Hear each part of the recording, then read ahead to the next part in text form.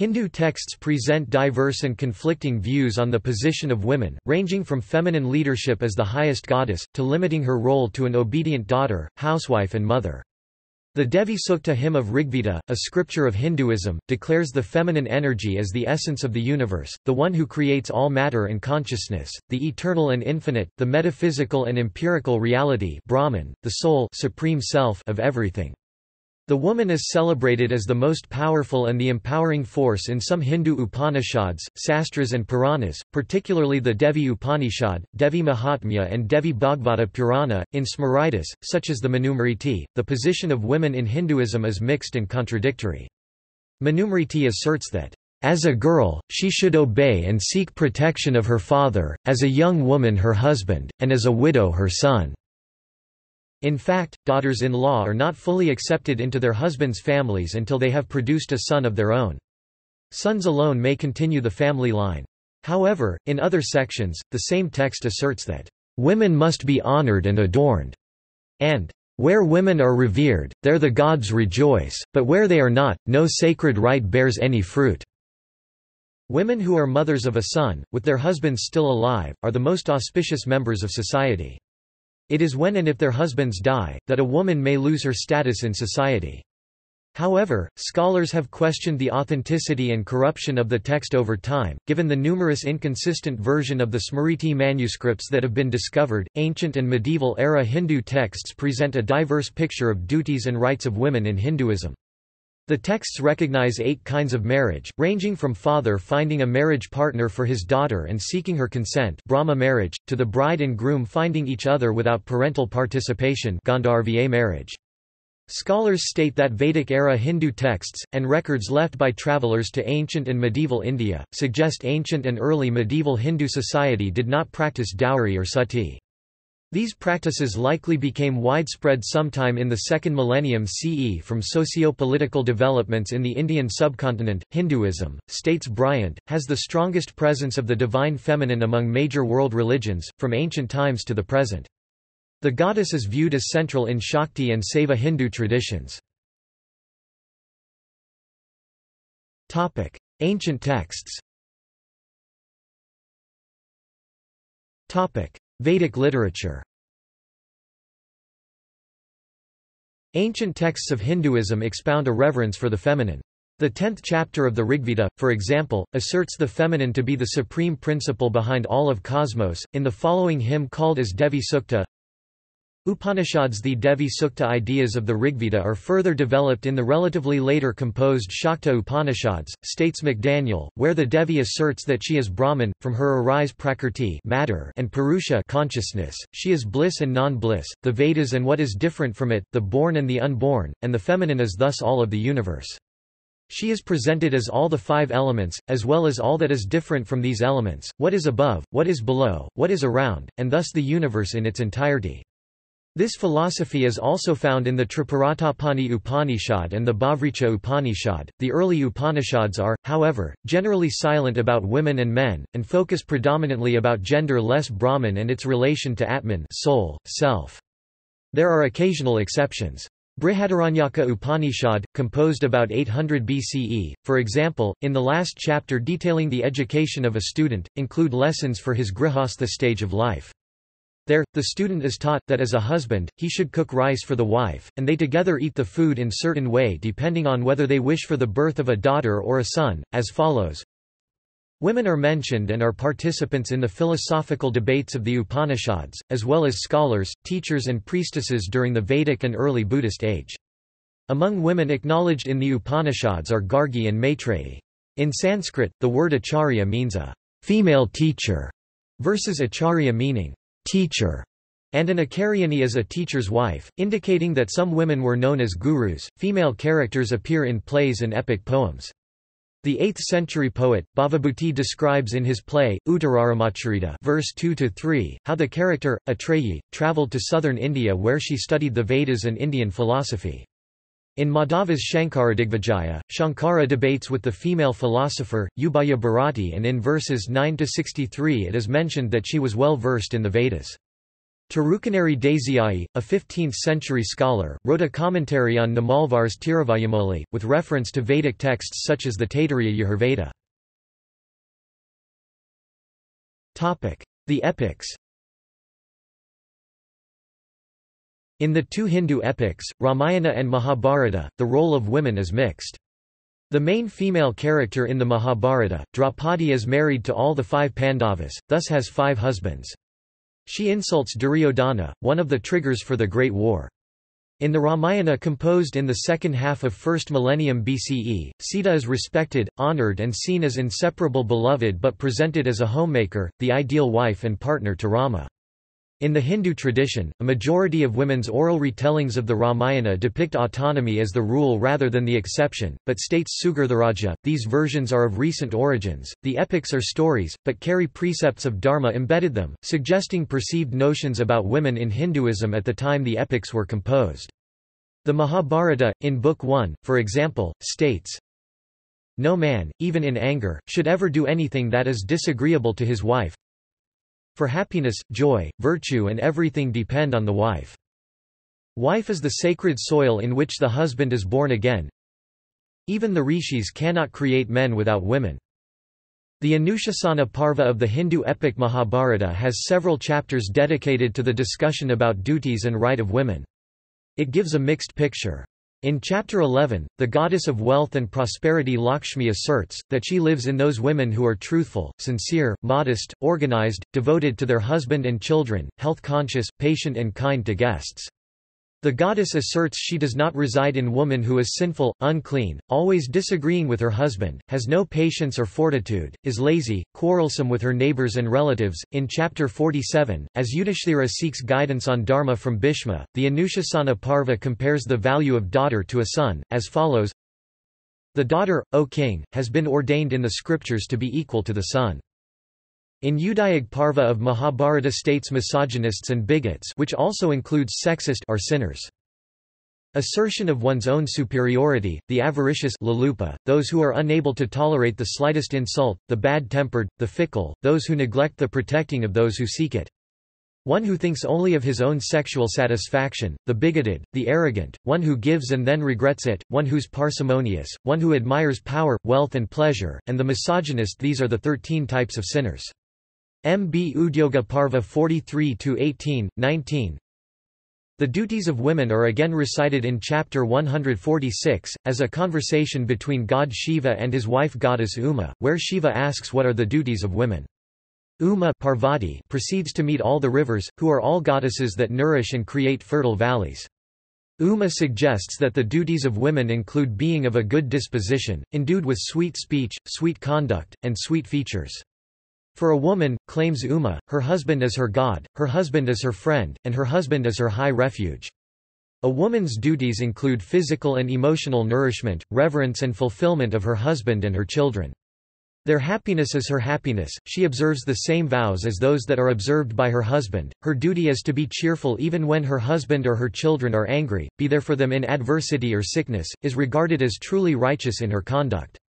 Beyond her husband and family, her duty is to be cheerful of heart and humble with friends and relatives, do the best she can for friends and guests. Her family life and her home is her heaven, tells goddess Parvati to Shiva. Anushasana Parva has served as a source for modern-era texts on women in Hinduism. For example, Triambakayajvan of Thanjavur, in the 18th century CE, published Sridharmapadati, sometimes referred to as Stri Dharma Padati, or Guide for a Dharmic Woman. Triambaka, according to Julia Leslie, selectively extracts verses from many chapters of Anushasana Parva. He selectively extracts verses from other books of the Mahabharata as well, and other ancient Indian texts, for Sridharmapadati, choosing those he preferred, omitting verses from the Mahabharata that represent its characteristic style of presenting many voices and counter-arguments. Shastras and Smritis. The characterization and treatment of women is mixed in Shastras and Smriti texts of Hinduism. Scholars have questioned the later date insertions, corruption and authenticity of the texts, as dozens of significantly different versions of the Smriti texts have been found. Patrick Olivelle, for example, who is credited with a 2005 translation of Manusmriti published by the Oxford University Press, states the concerns in postmodern scholarship about the presumed authenticity and reliability of Manusmriti manuscripts. He writes, abridged, the MDH Manusmriti was the first Indian legal text introduced to the Western world through the translation of Sir William Jones in 1794. All the editions of the MDH, except for Jolly's, reproduce the text as found in the Calcutta manuscript containing the commentary of Kulluka. I have called this as the Vulgate version. It was Kulluka's version that has been translated repeatedly. Jones 1794, Burnell 1884, Buhler 1886, and Doniger 1991. The belief in the authenticity of Kulluka's text was openly articulated by Burnell 1884, XXIX. There is then no doubt that the textus receptus, viz., that of Kulluka Bhatta, as adopted in India and by European scholars, is very near on the whole to the original text. This is far from the truth. Indeed, one of the great surprises of my editorial work has been to discover how few of the over 50 manuscripts that I collated actually follow the Vulgate in key readings. Arthashastra, in Chapter 1. 21 describes women who had received military education and served to protect the king. The text also mentions female artisans, mendicants, and women who were wandering ascetics. One of the most studied about the position of women in medieval Hindu society has been a now contested Calcutta manuscript of Manusmriti. The text preaches chastity to widows, such as in verses 5.158 to 5.160.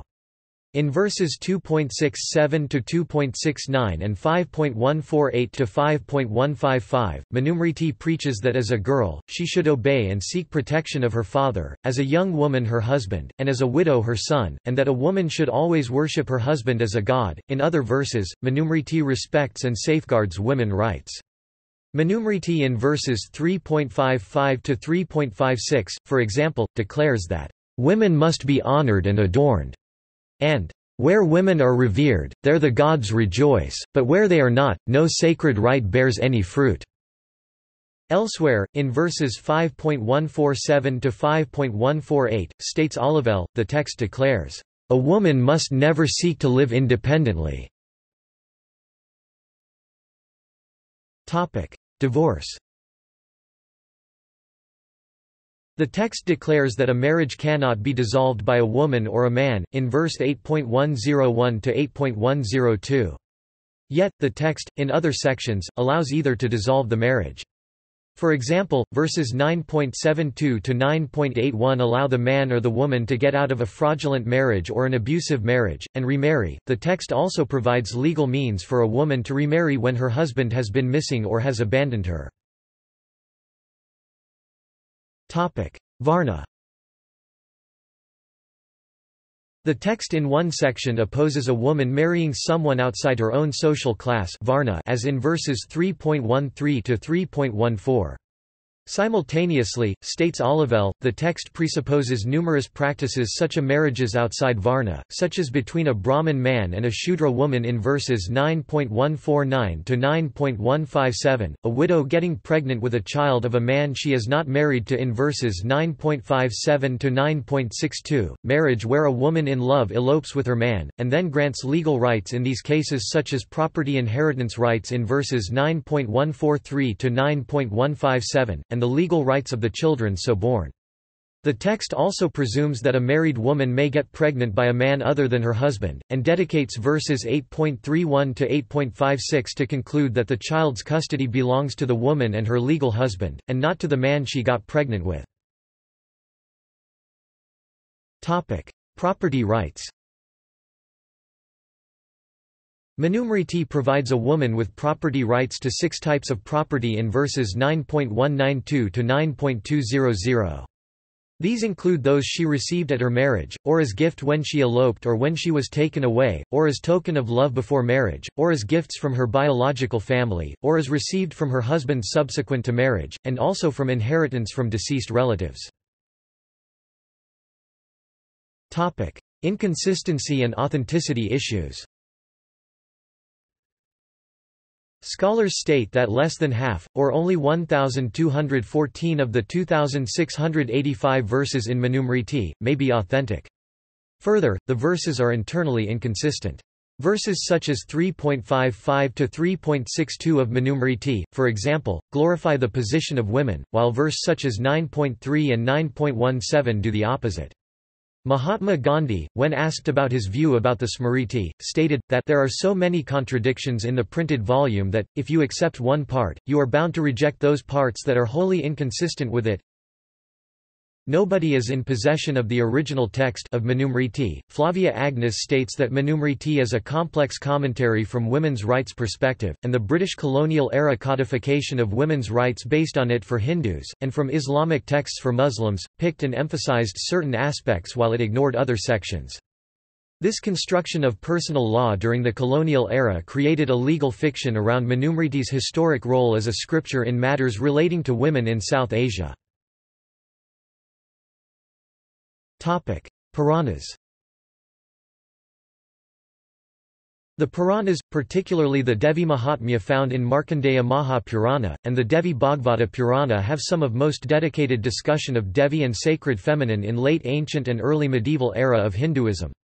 However, the discussion is not limited to these two major Hindu goddess religion-related texts. Women are found in philosophical discussions across numerous other Puranas and extant era texts. For example, Parvati in a discussion with her husband Shiva, remarks, "You should consider who you are, and who nature is. How could you transcend nature? What you hear, what you eat, what you see, it is all nature. How could you be beyond nature? You are enveloped in nature, even though you don't know it." Feminine symbolism as being sacred and for reverence were present in ancient Hindu texts, but these were fragmentary states brown, and it was around the 6th century CE, possibly in northwest India, that the concept of Maha Devi coalesced as the great goddess, appearing in the text of Devi Mahatmya of Markandeya Purana. This development of the divine woman was not theoretical, according to Brown, but has impacted self-understanding of Hindus to the present day, and what it means to be human in a universe that is infinite and yet is pervaded by the very human quality of a woman's care and anger. Devi Mahatmya, also called Durga Saptasati or 700 verses to Durga, has been enormously popular among Hindus through the centuries, states Coburn. Devi Mahatmya does not attempt to prove that the female is supreme, but assumes it as a given and its premise. This idea influenced the role of women in Hinduism in the Puranic texts that followed for centuries, where male-dominated and female-dominated couples appear, in various legends, in the same religious text and Hindu imagination. The Devi Mahatmya presents the idea, states McDaniel, of a divine she who creates this universe, is the supreme knowledge, who helps herself and men reach final liberation. She is multitasking who in times of prosperity as Lakshmi brings wealth and happiness to human homes, yet in times of adversity feeds and fights the battle as the angry woman destroying demons and evil in the universe after metamorphosing into Durga, Chandika, Ambika, Bhadrakali, Ishvari, Bhagavati, Shri or Devi. However, notes Brown, the celebration of the goddess as supreme in Devi Mahatmya is not universal in Hindu texts of 1st millennium CE, and other Puranic texts celebrate the god as supreme, while acknowledging supreme goddess in various chapters and presenting the female as the effective power behind any male. Either in mythological sense or theological sense or both, the ideas of the 6th century Devi Mahatmya are adopted in 11th century text of Devi Bhagavata Purana, another goddess classic text of Shakti tradition of Hinduism. However, this text emphasizes devotion and love as the path to her supreme nature as goddess. In the latter text, Devi appears as a warrior goddess destroying demons, a world mother nurturing the good, as the creator, the sustainer and the destroyer as different aspects of her, the one supreme. Gender of God. In Hinduism, the impersonal absolute Brahman is genderless. Both male gods Deva and female gods Devi are found in Hinduism. Some Hindu traditions conceive God as androgynous, both female and male, or as either male or female, while cherishing gender henotheism, that is without denying the existence of other gods in either gender. Bhakti traditions of Hinduism have both gods and goddesses. In ancient and medieval Indian mythology, each masculine deva of the Hindu pantheon is partnered with a feminine Devi. Followers of Shaktism worship the goddess Devi as the embodiment of Shakti, feminine strength or power. There is a popular perception that there exist millions of Hindu deities. However, most, by far, are goddesses Shakti, Devi, or Mother, state Foulston and Abbott, suggesting, "how important and popular goddesses are" in Hindu culture. Though in general they are smaller, there are far more goddess temples than those of gods. Goddesses are most of the time, if not always, seen as powerful, and when unmarried, seen as dangerous. Despite the patriarchal nature of Hindu society, women are seen as powerful alongside the gods, and at certain times, dangerous.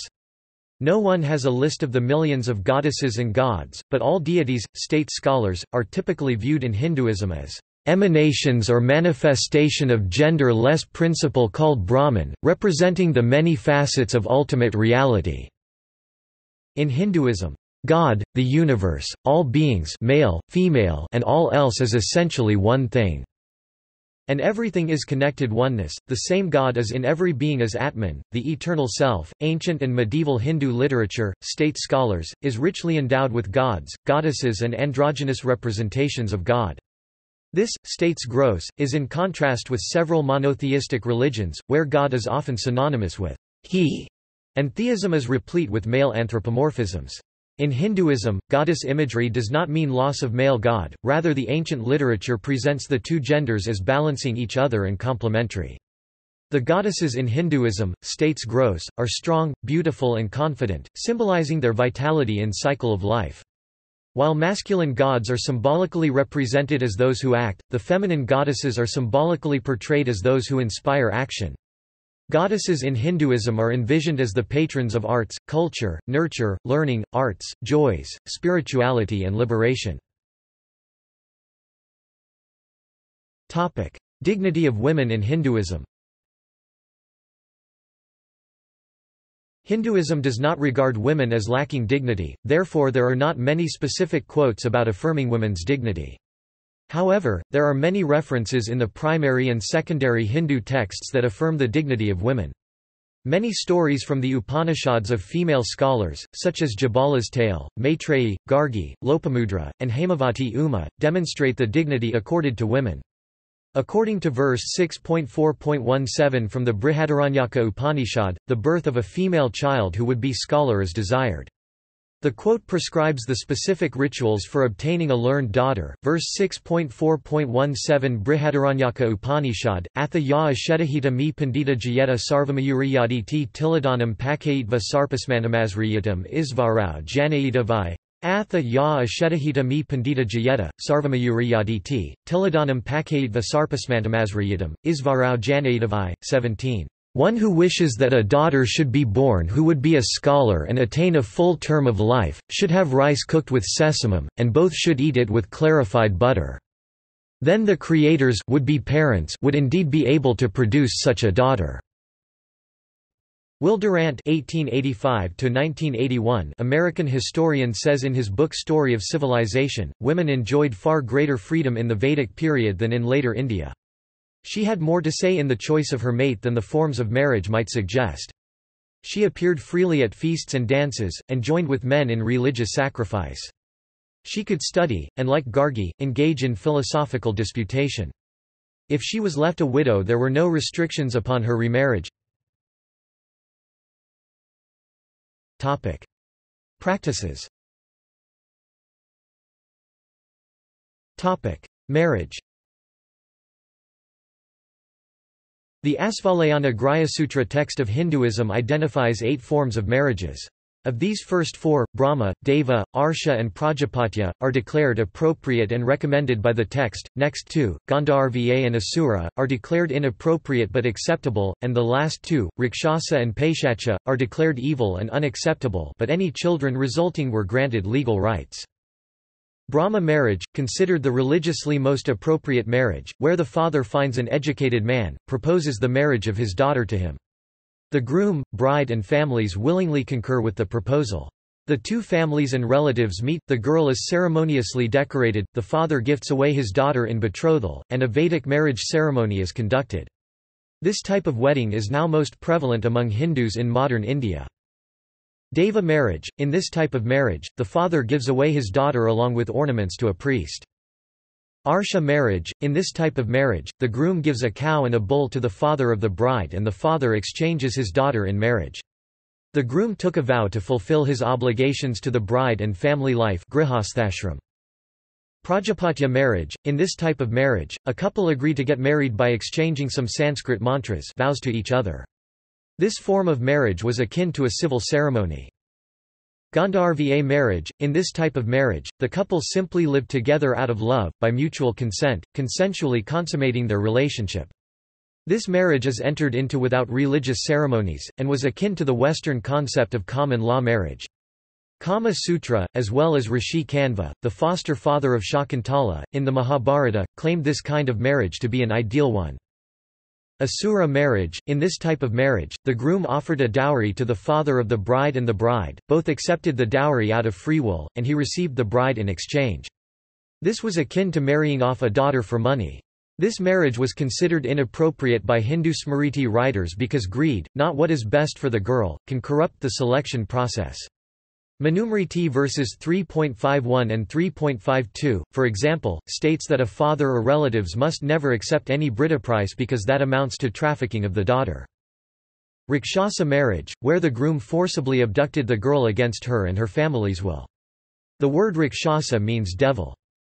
Paishacha marriage, where the man forces himself on a woman when she is insentient, that is drugged or drunken or unconscious. James Lochtefeld finds that the last two forms of marriage were forbidden yet recognized in ancient Hindu societies, not to encourage these acts, but to provide the woman and any children with legal protection in the society. A woman can choose her own husband after attaining maturity. If her parents are unable to choose a deserving groom, she can herself choose her husband. Manusmriti X 90-91. Dowry. The concept and practice of dowry in ancient and medieval Hindu society is unclear. Some scholars believe dowry was practiced in historic Hindu society, but some do not. Historical eyewitness reports discussed below suggest dowry in pre-11th century CE Hindu society was insignificant, and daughters had inheritance rights, which by custom were exercised at the time of her marriage. Stanley J. Tambia states the ancient code of Manu sanctioned dowry and bridewealth in ancient India, but dowry was the more prestigious form and associated with the Brahmanic priestly caste. Bridewealth was restricted to the lower castes, who were not allowed to give dowry. He cites two studies from the early 20th century with data to suggest that this pattern of dowry in upper castes and bridewealth in lower castes has persisted through the first half of the 20th century. Michael Witzel, in contrast, states the ancient Indian literature suggests dowry practices were not significant during the Vedic period. Witzel also notes that women in ancient India had property inheritance rights either by appointment or when they had no brothers. Kane states ancient literature suggests bridewealth was paid only in the Asura type of marriage that was considered reprehensible and forbidden by Manu and other ancient Indian scribes. Lochtefeld suggests that religious duties listed by Manu and others, such as the bride be richly adorned to celebrate marriage, were ceremonial dress and jewelry along with gifts that were her property, not property demanded by or meant for the groom. Lochtefeld further notes that bridal adornment is not currently considered as dowry in most people's mind. Historical and epigraphical evidence from ancient India suggests dowry was not the standard practice in ancient Hindu society. Arrian of Alexander the Great's conquest era, in his first book mentions a lack of dowry, or infrequent enough to be noticed by Arrian. These ancient Indian people make their marriages accordance with this principle, for in selecting a bride they care nothing whether she has a dowry and a handsome fortune, but look only to her beauty and other advantages of the outward person. Arrian's second book similarly notes, They Indians marry without either giving or taking dowries, but the women as soon as they are marriageable are brought forward by their fathers in public, to be selected by the victor in wrestling or boxing or running or someone who excels in any other manly exercise. About 1,200 years after Arrian's visit, al-Biruni, a Persian scholar who went and lived in India for 16 years in 11th century CE, wrote, The implements of the wedding rejoicings are brought forward. No gift, dower or dowry, is settled between them. The man gives only a present to the wife, as he thinks fit, and a marriage gift in advance, which he has no right to claim back, but the proposed wife may give it back to him of her own will if she does not want to marry. Widowhood and remarriage. Widows were traditionally expected to pursue a spiritual, ascetic life, particularly the higher castes such as Brahmins. There were restrictions on remarriage as well. Such restrictions are now strictly observed only by a small minority of widows, yet the belief continues that, "a good wife predeceases her husband." During the debate before the passage of the Hindu Widows' Remarriage Act, 1856, some communities asserted that it was their ancient custom that prohibited widow remarriage. Hindu scholars and colonial British authorities rejected this argument, states Lucy Carroll, because the alleged custom prohibiting widow remarriage was far from ancient and was already in practice among the Hindu communities such as the Rajbansi, whose members had petitioned for prohibition of widow remarriage. Thus, it failed the customary law protections under the British colonial-era laws. However, this issue lingered in colonial courts for decades, because of the related issue of property left by the deceased husband, and whether the widow keeps or forfeits all rights to deceased Hindu husband's estate and thereby transfers the property from the deceased husband to her new husband. While Hindu community did not object to widow remarriage, it contested the property rights and transfer of property from her earlier husband's family to the later husband's family, particularly after the death of the remarried widow. In the 20th century, according Edgar Thurston, among the Pali or Vaniyar caste in Tamil Nadu, widow remarriage is permitted and was practiced in private. Widow remarriage was known as Nadavitu Talai, as the Talai tying ceremony takes place within the house. Sati. Sati is an obsolete Indian funeral custom where a widow immolated herself on her husband's pyre, or committed suicide in another fashion shortly after her husband's death. Michael Witzel states there is no evidence of sati practice in ancient Indian literature during the Vedic period. David Brick, in his 2010 review of ancient Indian literature, states, there is no mention of sahagamana sati whatsoever in either Vedic literature or any of the early Dharmasutras or Dharmasastras. By early Dharmasutras or Dharmasastras, I refer specifically to both the early Dharmasutras of Apastamba, Hiranyakeshan, Gautama, Baudhayana and Vasistha, and the later Dharmasastras of Manu, Narada, and Yajnavalkya. The earliest scholarly discussion of sati, whether it is right or wrong, is found in the Sanskrit literature dated to 10th to 12th century. The earliest known commentary on sati by Medatithi of Kashmir argues that sati is a form of suicide, which is prohibited by the Vedic tradition. Vijñānasvara, of the 12th century Chalukya court, and the 13th century Madhvacharya, argue that sati should not to be considered suicide, which was otherwise variously banned or discouraged in the scriptures. They offer a combination of reasons, both in favor and against sati. However, according to the textbook, Religions in the Modern World, after the death of Rup Kanwar on her husband's funeral pyre in 1987, thousands saw this as cruel murder. Committing sati was then made a crime, with consequences worse than murder. Another historical practice observed among women in Hinduism, was the Rajput practice of jauhar, particularly in Rajasthan and Madhya Pradesh, where they collectively committed suicide during war.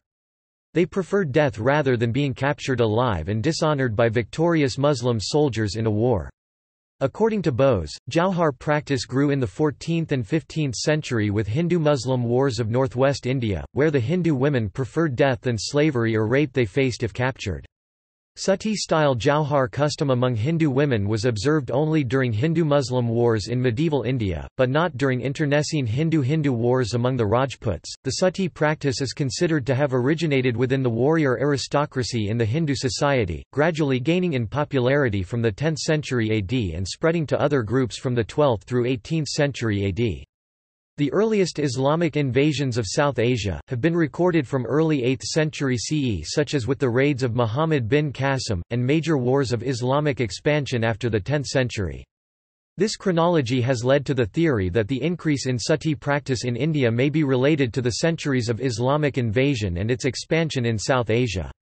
Daniel Gray states that the understanding of origins and spread of sati were distorted in the colonial era because of a concerted effort to push problem Hindu theories in the 19th and early 20th centuries. Education. The Vedas and Upanishads mention girls could be a brahmacharini, that is, get an education. Atharva Veda, for example, states, Brahmacharyena Kanya Yuvanam Vindate Padam, a youthful Kanya girl who graduates from brahmacharya, obtains a suitable husband. The Harita Dharmasutra, a later-era Hindu text, states there are two kinds of women, Sadhyavadu who marry without going to school, and the Brahmavadini who go to school first to study the Vedas and speak of Brahman. The Hindu sastras and Smritis describe varying number of sanskara rite of passage.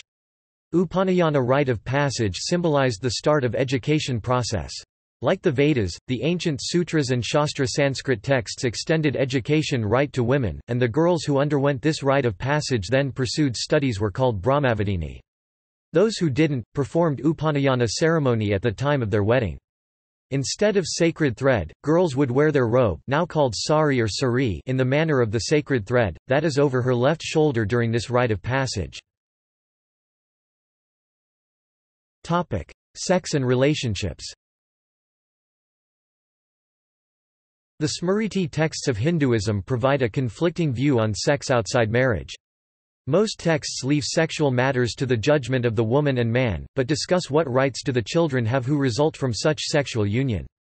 For example, if a man has intercourse with an unmarried woman, who consents to it, it is no offense, but he shall deck her with ornaments, worship her, and thus bring her to his house as his bride.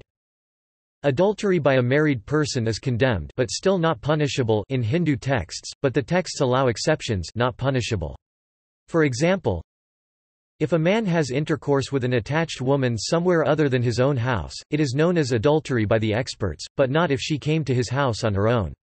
It is not a punishable crime when someone has intercourse with the wife of a man who has abandoned her because she is wicked, or with the wife of a eunuch or of a man who does not care, provided the wife has initiated it, of her own volition.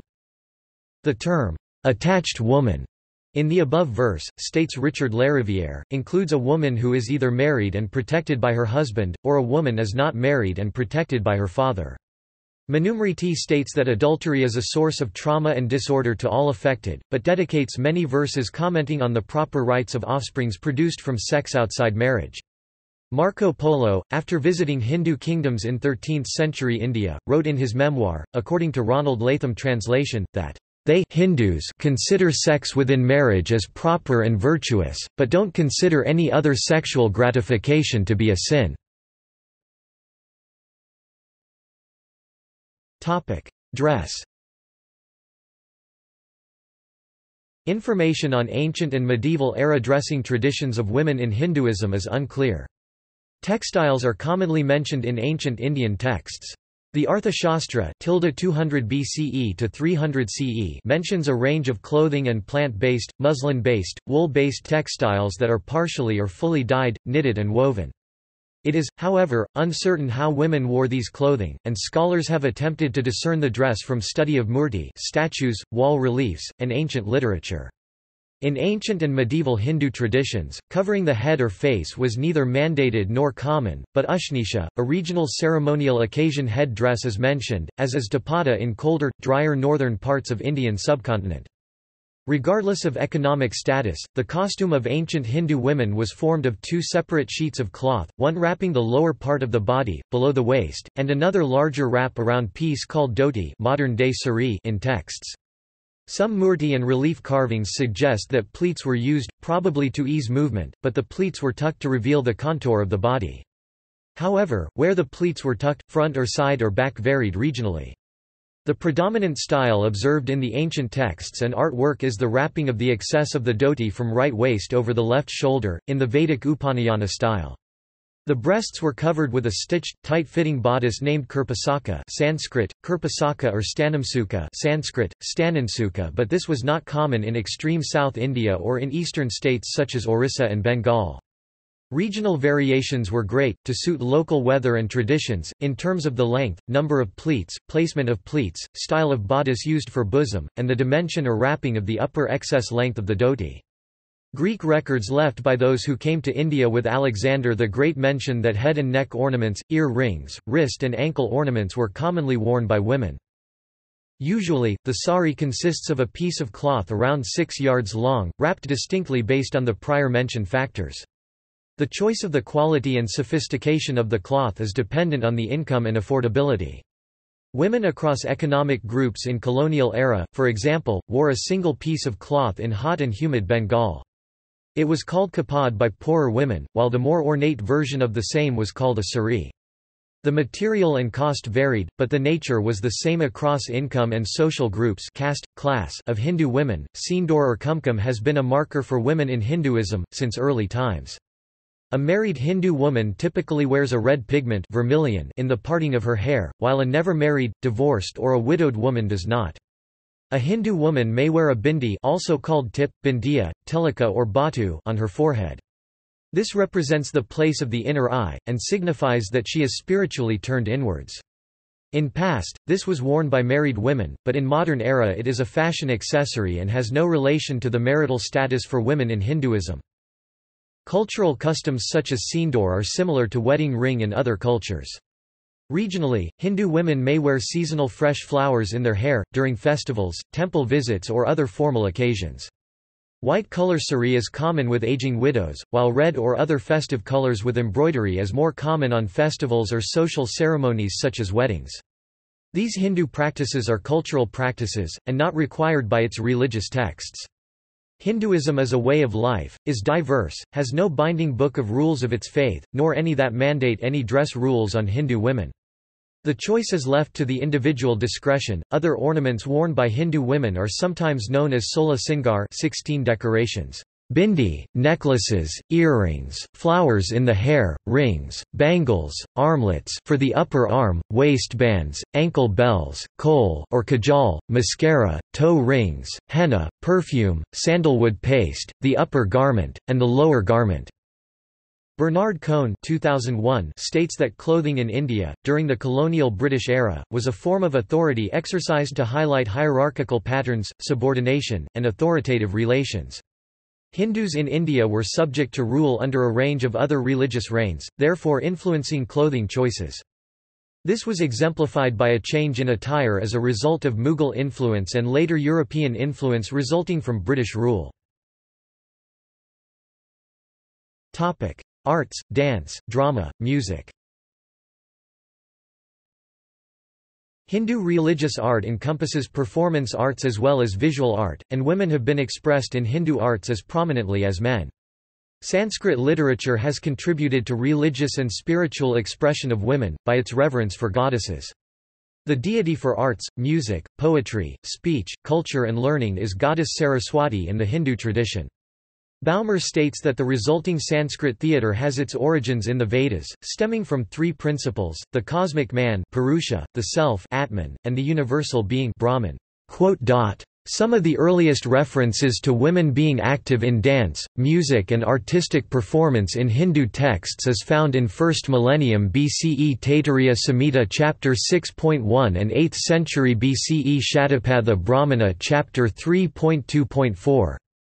In religious ceremonies, such as the ancient Shraddha and Griya Sutras rituals, texts by Panini, Patanjali, Gobila and others state that women sang hymns or uttered mantras along with men during the yajnas. Music and dance, states Tracy Pinchman, are intertwined in Hindu traditions, and women in Hinduism have had an active creative and performance role in this tradition. While aspects of the Hindu traditions curtailed the freedoms of women, they also gave opportunities to create and express arts. The historical evidence, states Pinchman, suggests that the opportunities to create and participate in arts were available to women regardless of their caste or class. Classical vocal music was more prevalent among women upper classes, while public performances of arts such as dance were more prevalent among women in matrilineal Hindu traditions, particularly the Devadasi. The Devadasi tradition women practiced their arts in a religious context. Young Devadasi women were trained in the arts of music, theatre, and dance, and their lives revolved around Hindu temples. In South India, some of these women were courtesans, while others chaste. In 1909, the colonial government passed the first law banning the Devadasis practice in the state of Mysore. However, an attempt to ban Devadasis tradition in Tamil Nadu Hindu temples failed in Madras Presidency in 1927. In 1947, the government of Madras passed legislation forbidding Devadasi practices under pressure from activists that this was a prostitution tradition. However, the tradition was revived by those who consider it to be a nun tradition wherein a Devadasi was a chaste woman who considered herself married to God and used temple dance tradition to raise funds as well as helped continue the arts. In poetry, 9th century Andal became a well-known bhakti movement poetess, states Pinchman, and historical records suggest that by 12th century she was a major inspiration to Hindu women in South India and elsewhere. Andal continues to inspire hundreds of classical dancers in modern times choreographing and dancing Andal's songs. Andal is also called Gauda, and her contributions to the arts have created Gauda Mandali Circle of Andal in the Vaishnava tradition. Many other women, such as Nagatnamal, Balasaraswati and Rukmini, states Pinchman, were instrumental in bringing Carnatic music and Bharat Natyam to the public stage and making the performing arts accessible by the general public by the 12th century.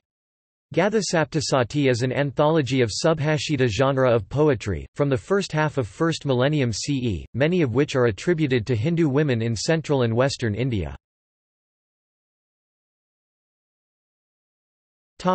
Context, historical and modern developments. The role of women in Hinduism dates back to 3,000 years of history, states Peshali, incorporating ideas of Hindu philosophy, that is prakrti matter, femaleness, and purusha consciousness, maleness, coming together to interact and produce the current state of the universe. Hinduism considers the connection, interdependence, and complementary nature of these two concepts, prakriti and purusha, female and male, as the basis of all existence, which is a starting point of the position of women in Hindu traditions. Although these ancient texts are the foundation upon which the position of women in Hinduism is founded, Hindu women participated in and were affected by cultural traditions and celebrations such as festivals, dance, arts, music, and other aspects of daily life. Despite these liberating undercurrents emerging in its historical context, Sugirtharaja states that there is some reluctance to use the term feminism to describe historical developments in Hinduism. In the colonial era 1800s, Hindu women were described by European scholars as being naturally chaste and more virtuous than other women. In 20th century history context, the position of women in Hinduism and more generally India has many contradictions. Regional Hindu traditions are organized as matriarchal societies such as in South India and Northeast India, where the woman is the head of the household and inherits the wealth, yet, other Hindu traditions are patriarchal. God as a woman, and mother goddess ideas are revered in Hinduism, yet there are rituals that treats the female in a subordinate role. The women's rights movement in India, states Sharma, have been driven by two foundational Hindu concepts, Lokasangraha and Satyagraha. Lokasangraha is defined as acting for the welfare of the world and Satyagraha insisting on the truth. These ideals were used to justify and spur movements among women for women's rights and social change through a political and legal process. Fain remarks, in her article published in 1975, that it is the underlying Hindu beliefs of women are honored, considered most capable of responsibility, strong, that made Indira Gandhi culturally acceptable as the Prime Minister of India, yet the country has in the recent centuries witnessed the development of diverse ideologies, both Hindu and non-Hindu, that has impacted the position of women in India. The women rights movement efforts, states Young, have been impeded by the growing intensity of Muslim separatist politics. The divergent positions of Indian Hindu women seeking separation of religion and women's rights, secular universal laws, uniform civil code applicable irrespective of religion, while Indian Muslim community seeking to preserve Sharia law in personal, family and other domains. Western scholarship. There has been a pervasive and deeply held belief in modern-era Western scholarship, states Kathleen Erndl, that, "In Hinduism, women are universally subjugated and that feminism, however it might be defined, is an artifact of the West." Postmodern scholars question whether they have "unwittingly accepted" This colonial stereotype and long-standing assumption, particularly given the emerging understanding of Hindu Shakti tradition-related texts, and empirical studies of women in rural India who have had no exposure to Western thought or education but assert their Hindu or Buddhist goddess-inspired feminism, Western feminism, states Vasudha Narayanan, has focused on negotiating issues of submission and power as it seeks to level the terrains of opportunity, and uses a language of rights. In Hinduism, the contextual and cultural word has been dharma, which is about duties to oneself, to others, among other things. There has been a gap between Western books describing Hinduism and women's struggle within the Hindu tradition based on texts that the colonial British era gave notoriety to, versus the reality of Hindu traditions and customs that did not follow these texts at all. Narayanan describes it as follows, abridged. Many Western scholars point out quite correctly that women are accorded a fairly low status in the Hindu texts that deal with law and ethics Dharma Shastra. What is not usually mentioned is that these texts were not well known and utilized in many parts of Hindu India. Custom and practice were far more important than the dictates of these legal texts. There were many legal texts and they were not in competition with each other, they were written at different times in different parts of the country, but all of them were superseded by local custom. There is a sense of dissonance between scripture and practice in certain areas of Dharma, and the role of women and Sudras sometimes falls in this category. Manu may have denied independence to women, but there were women of some castes and some economic classes who endowed money to temples. It is important to note that there is no direct correlation that one can generalize on between these texts and women's status, rights or behavior. Ancient and medieval-era Hindu texts, and epics, discuss a woman's position and role in society over a spectrum, such as one who is a self-sufficient, marriage-eschewing powerful goddess, to one who is subordinate and whose identity is defined by men rather than her, and to one who sees herself as a human being and spiritual person while being neither feminine nor masculine. The 6th-century Devi Mahatmya text, for example, states Cynthia Humes, actually shares the postmodern exaltation of embodiedness, divinizing it as does much of the Western feminist spirituality movement.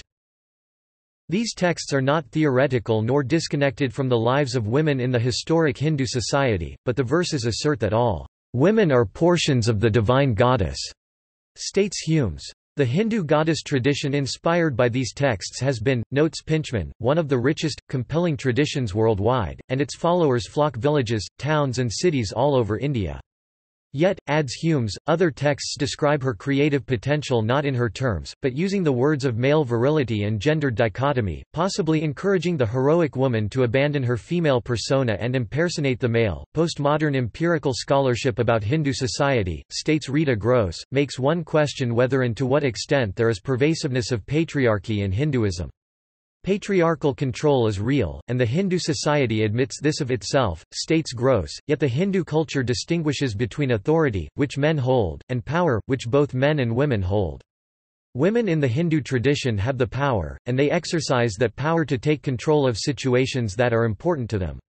The goddess theology and humanity in the Hindu texts are a foundation of these values, a form that isn't feminist by Western definition, but is feminist nevertheless, one with an empowering and self-liberating value structure with an added spiritual dimension that resonates with Hindu and Buddhist goddesses. Kathleen Erndl states that texts such as Manusmriti do not necessarily portray what women in Hinduism were or are, but it represents an ideology, and that the task of Hindu feminists is to rescue Shakti from its patriarchal prison. Her metaphor, explains Erndl, does not mean that Shakti never was free nor that she is tightly locked up now, because patriarchy is neither monolithic nor ossified in Hindu culture. The Shakti concept and associated extensive philosophy in Hindu texts provide a foundation to both spiritual and social liberation. See also References. Bibliography. McDaniel, June 2004. Offering Flowers, Feeding Skulls, Popular Goddess Worship in West Bengal, Popular Goddess Worship in West Bengal, Oxford University Press. ISBN 978-0-19-534713-5. Brown, C. Mackenzie 1990. The Triumph of the Goddess. SUNY Press. ISBN 978-0791403648. Brown, C. Mackenzie 1998. The Devi Gita, The Song of the Goddess, A Translation, Annotation, and Commentary. SUNY Press. ISBN 978-0791439395. Coburn, Thomas B. 1991. Encountering the Goddess, A Translation of the Devi Mahatmya and a Study of its Interpretation. SUNY Press. ISBN 978-0-7914-0445-4. Deussen, Paul, Bedekar, V. M., T. R., Palsal T. R., G. B. 1997. 60 Upanishads of the Veda. Motilal Banarsidass Publ. ISBN 978-81-208-1467-7.